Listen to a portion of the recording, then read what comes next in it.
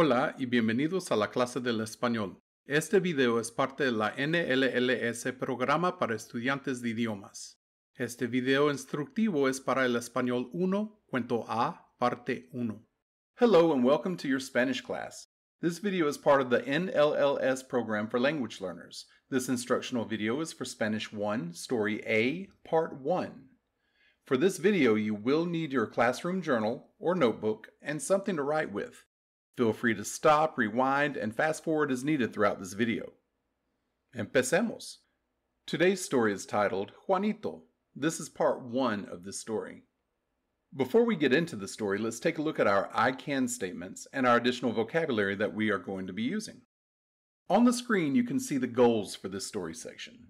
These I can statements are the things you should be able to communicate by the end of this section.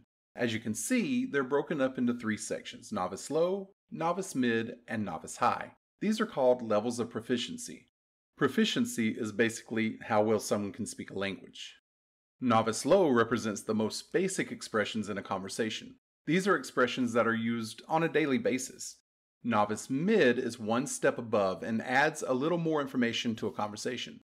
Novice high is your goal for level 1. While still very easy, it allows you to communicate even more information and demonstrates a good level of proficiency.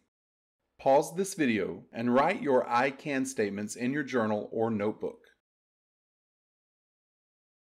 Now let's take a look at some vocabulary that we're going to be integrating into our story. On the screen, you see some additional vocabulary words and expressions that we're going to be using and incorporating into the story. Don't worry about what they mean yet. We'll be coming back to them shortly. Pause the video and take a few minutes to copy them into your journal or notebook. And finally, here's your story for A1. Pause the video again and take a few minutes to copy the story into your journal or notebook. Now that you have your story written down in your notes, I'm going to read the story to you slowly. Focus on each word as I say them out loud. Pay attention to the way each word sounds. Hola. ¿Cómo estás? Me llamo Juanito. Soy de Puerto Rico. Soy alto. Soy guapo. Y soy muy inteligente. No soy muy artístico, pero soy muy atlético.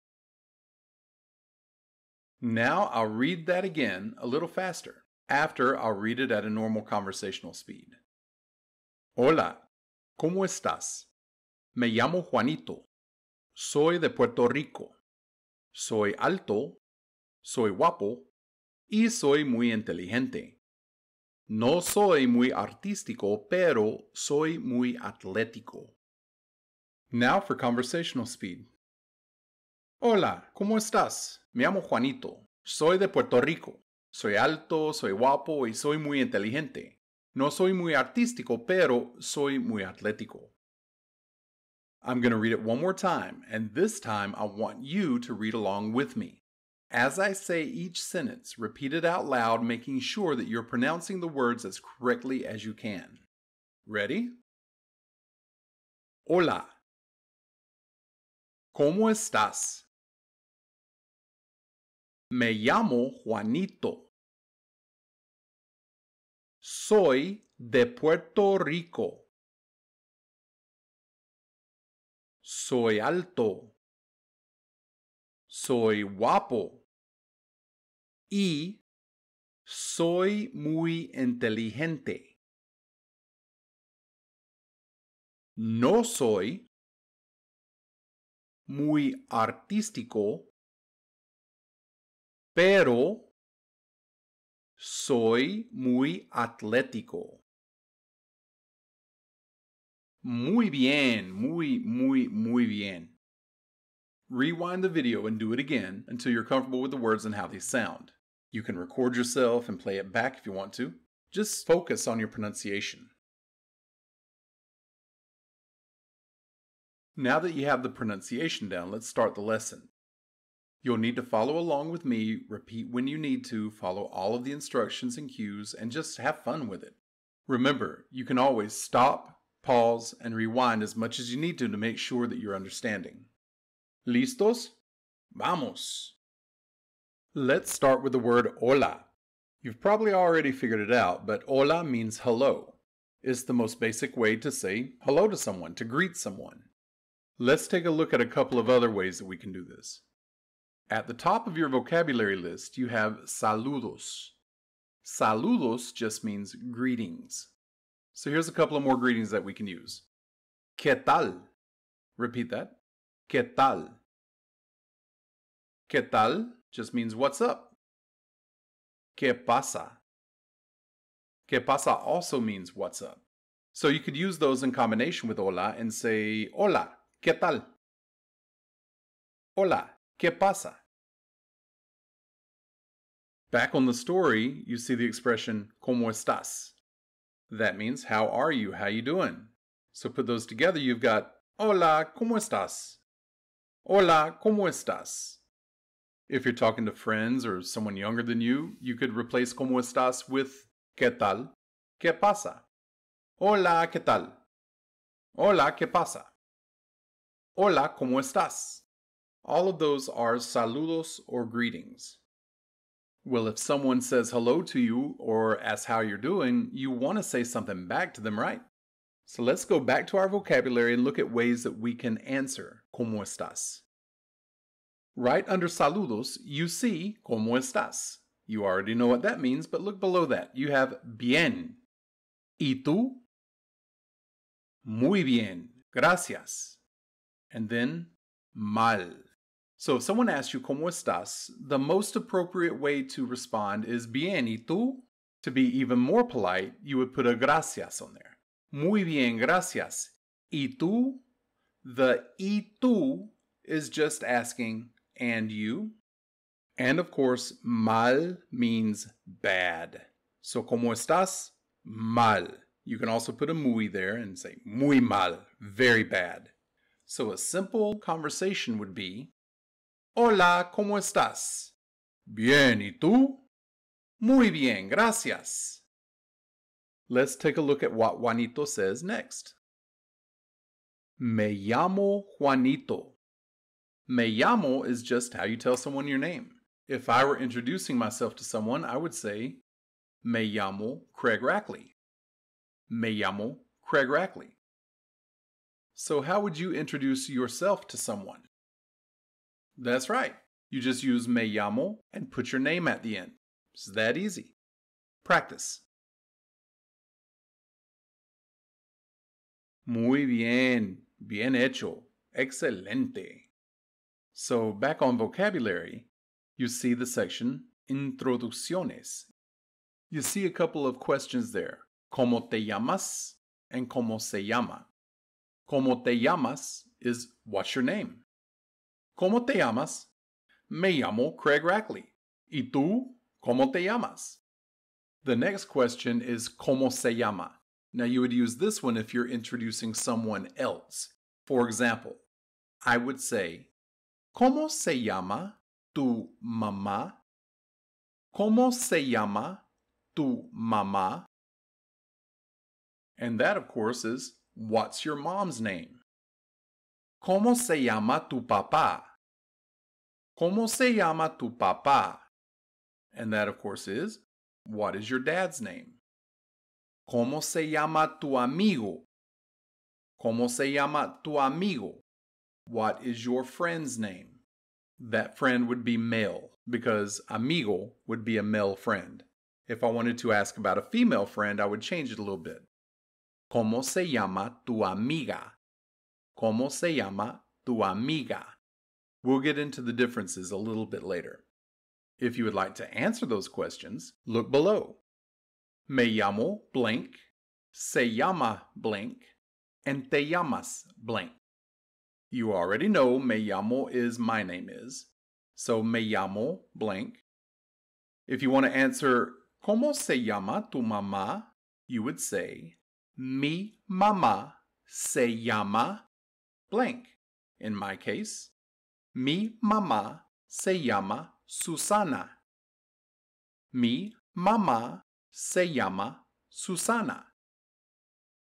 ¿Cómo se llama tu padre? ¿Cómo se llama tu padre? Mi padre se llama Carlos. Mi padre se llama Carlos. The next one is te llamas blank. That would be telling someone their name. Let's say your best friend Reynaldo loses all of his memory and you have to tell him, hey, te llamas Reynaldo. Te llamas Reynaldo. If you notice, each one of those expressions are slightly different. For example, if I'm talking about myself, I'm going to use me, and then llamo is going to end with the letter O. I'm talking about myself there. Me llamo Craig. Se llama, talking about someone else. There's a se in front of there, but the word ends with an A, llama. Se llama, or mi madre, se llama Susana. Mi padre se llama Carlos. And then te llamas, there's a te in front, but the word ends with as. Te llamas. Also in the question, ¿cómo te llamas? That's very, very, very important. You can't mix those up. For example, you can't say me llamas, and you can't say te llamo. Those make no sense. So make sure that you learn me llamo has an O, se llama has an A, and te llamas has an AS.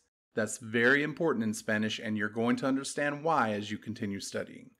So, ¿cómo te llamas? Me llamo Craig. ¿Y tú cómo te llamas? Excelente. Next, Juanito says, soy de Puerto Rico. Let's take a look at that word soy. On the second column, you see the word ser. Ser means to be and is the most common verb in the Spanish language. To use it, though, you have to change it a little bit. So look at the three words underneath. Soy, eres, and es. Soy means I am. In the red, you see no soy. No soy is I am not. Eres is you are, or are you if it's a question. No eres is you are not. Es is he is, she is, or it is. It's also used as a general is, like, it is a nice day. It is nice to see you. No es, as you guess, is just he is not, she is not, or it is not. You can put a subject pronoun in front of these and say yo soy, tú eres, él es, or ella es. But for now, we're just going to focus on the words soy, eres, and es. We'll worry about subject pronouns later. Below those, you have soy de. De means from, so soy de is how you tell someone where you're from. Soy de Mexico. I'm from Mexico. Soy de Guatemala. I'm from Guatemala. Soy de Colombia. I'm from Colombia. Soy de Alabama. I'm from Alabama. Soy de San Francisco. I'm from San Francisco. So in your story, Juanito says, soy de Puerto Rico. So where is he from? You guessed it, Puerto Rico. Look at the two questions below soy de blank.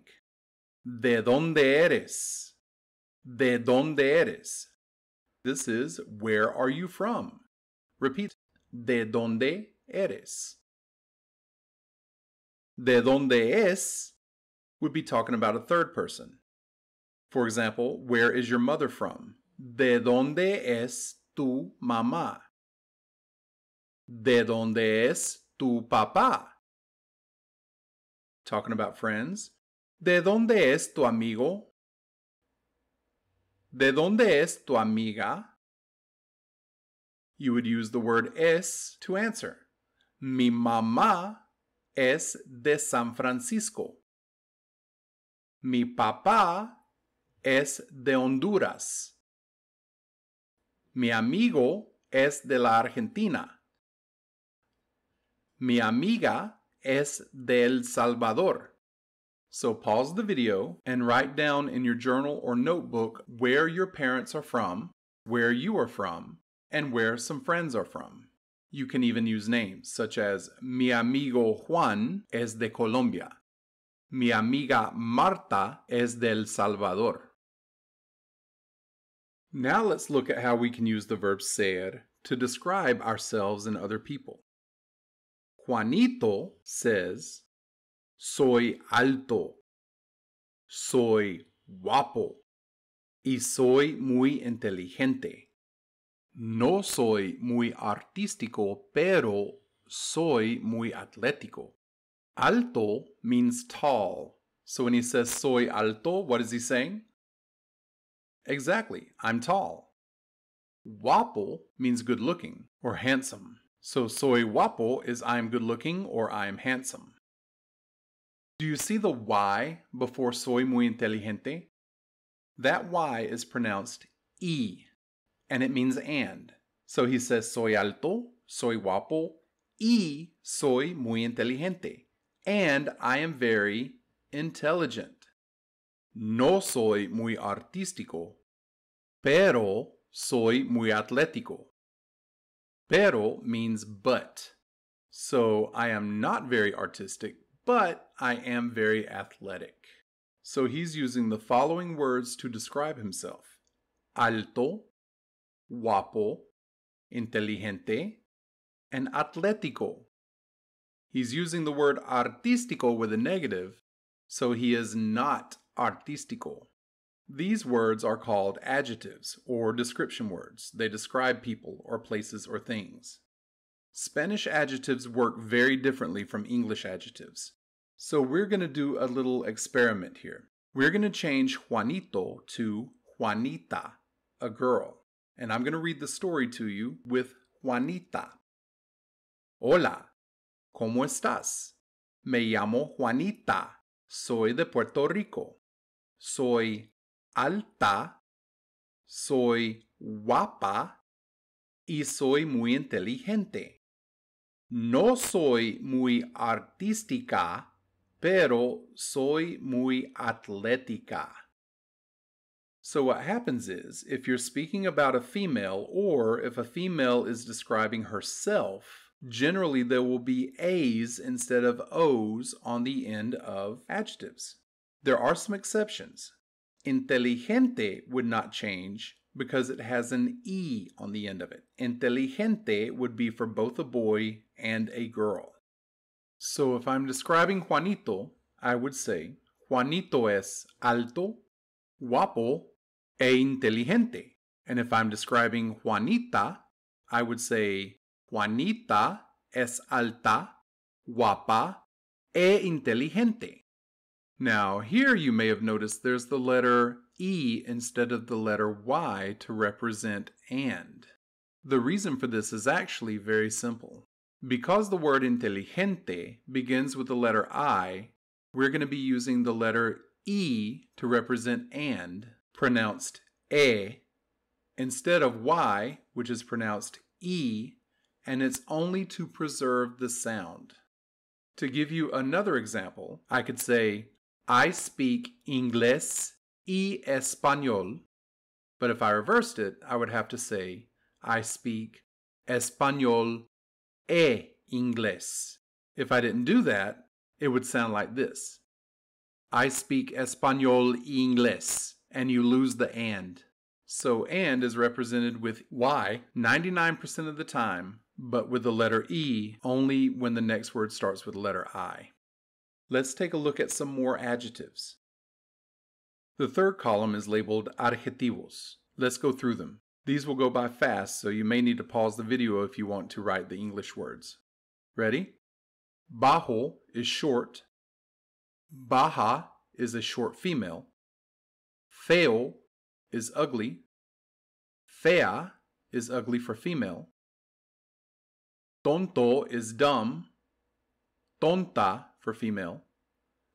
Atractivo, attractive. Atractiva, attractive for female. Bonito, beautiful. Bonita for female. Lindo, pretty. Linda, gordo, fat, gorda, flaco, thin or skinny, flaca, muscular, muscular. Musculoso is also muscular, and it has a feminine form, musculosa, where muscular does not. It's for both masculine and feminine. And then popular, as you may have guessed, is popular. It doesn't have a feminine form either, so popular would be for a boy and a girl, just like muscular and inteligente that you learned in the story. Rewind and go back through these as much as you need to for retention. Notice the 3 questions underneath. ¿Cómo eres? ¿Cómo es? And ¿Cómo es blank?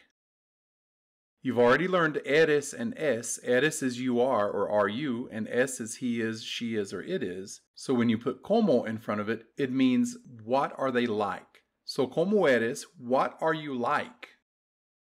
¿Cómo es? Would be what is he or she like. Below you see the same question with a blank on the end. Just fill in the blank with whoever you're talking about. For example, ¿Cómo es tu mamá? What is your mom like? ¿Cómo es tu papá? What is your dad like? ¿Cómo es tu amigo? What is your friend like? ¿Cómo es tu amiga? What is your friend who is female like? So to answer these, ¿Cómo es tu mamá? Mi mamá es baja y bonita. ¿Cómo es tu papá? Mi papá es muscular y popular. ¿Cómo es tu amigo? Mi amigo es flaco y feo. ¿Cómo es tu amiga? Mi amiga es atractiva y gorda. Notice for females I used A endings. Pause the video and write down a few sentences describing the people in your life. Before we go back to the video, let's look at the section labeled Nacionalidades. This is how you tell someone's nationality. For example, Puertorriqueño is a male Puerto Rican. Puertorriqueña would be a female Puerto Rican. Americano, American. Americana, female American. Mexicano, Mexican. Mexicana. Argentino, Argentinian. Argentina. Hondureño, Honduran. Hondureña. Africano, African. Africana. Europeo, European. Europea. And then there's estadounidense. This one is specifically for people in the United States, even though we don't use it in the United States. It literally means a United Statesian.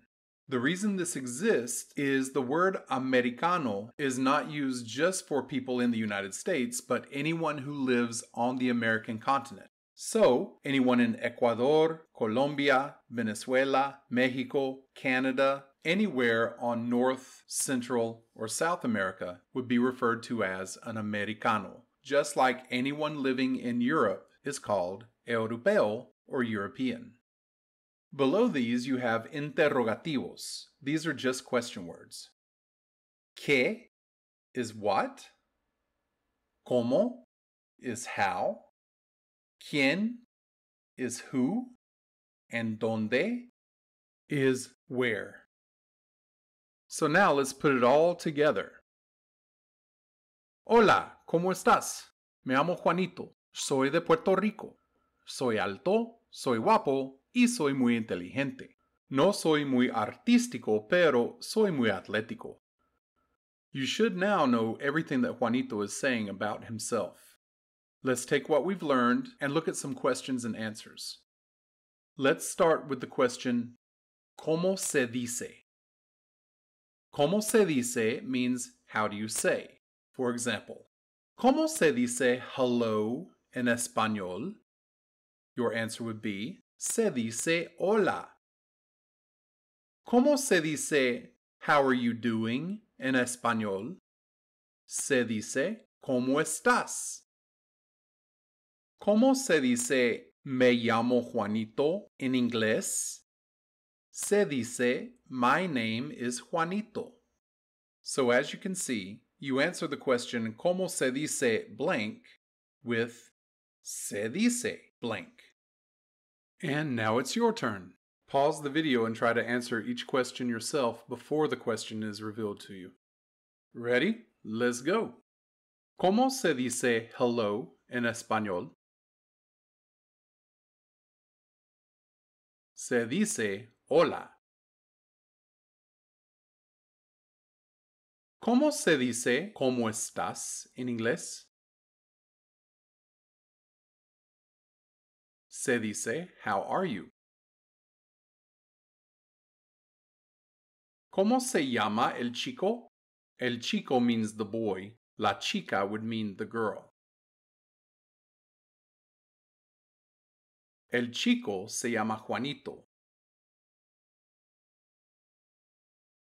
¿De dónde es Juanito? Juanito es de Puerto Rico. Juanito es de Puerto Rico, or ¿es Juanito de Puerto Rico? Sí, Juanito es de Puerto Rico. Juanito es de México, or ¿es Juanito de México? No, Juanito no es de México. Es de Puerto Rico.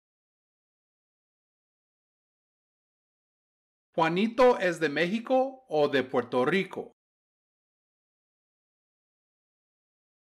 Juanito es de Puerto Rico. ¿Cómo es? Juanito es alto, es guapo, es inteligente. You could also answer in a negative and say, no es muy artístico. Or you could even put it all together into one sentence. Es alto, guapo, inteligente y atlético, pero no es artístico. ¿Juanito es artístico? ¿Es Juanito artístico? No, no es artístico. No, Juanito no es artístico. ¿Juanito es atlético? Sí, Juanito es atlético. Sí, Juanito es muy atlético. ¿Juanito es guapo? Sí, Juanito es guapo. ¿Juanito es inteligente? Sí, Juanito es inteligente. Sí, Juanito es muy inteligente. Let's do some either-or questions. ¿Juanito es alto o bajo? Juanito es alto. ¿Es Juanito feo o guapo? Es guapo. ¿Juanito es inteligente o tonto? Es inteligente. Let's switch it up a little bit and talk about a girl, Juanita. ¿Juanita es guapa o fea? Juanita es guapa. ¿Es Juanita artística o atlética? Es artística. ¿Juanita es tonta o inteligente? Es inteligente. Okay, what if you want to answer something with a yes or a no? We did a couple of them earlier, but let's focus in on it real quick. Sí o no. ¿Juanito es inteligente? Sí, Juanito es inteligente. ¿Juanito es artístico? No, Juanito no es artístico. So if you have a positive sentence, you're going to use the word sí for yes. For a negative sentence, you use the word no. You can make any sentence negative just by putting no right in front of the verb. Let's make everything in our story negative, just for the practice. Ready? No me llamo Juanito. No soy de Puerto Rico. No soy alto. No soy guapo. No soy muy inteligente. Soy muy artístico, pero no soy muy atlético. See how easy that is? Again, make sure you go back and review all of these questions and answers until you feel comfortable with them and ready to move forward. Now it's quiz time! Yay! I'm going to give you 20 questions and see how well you can answer them. You're going to need your journal or your notebook and something to write with. They will go by quickly, so pause and go back as needed so that you can write them down. Do your best and no cheating!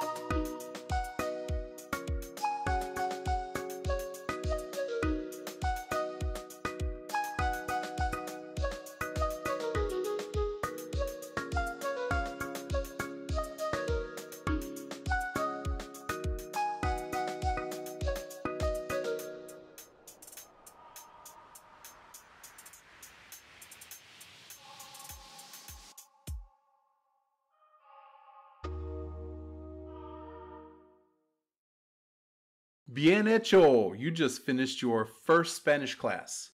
I'll see you back here soon for your next lesson.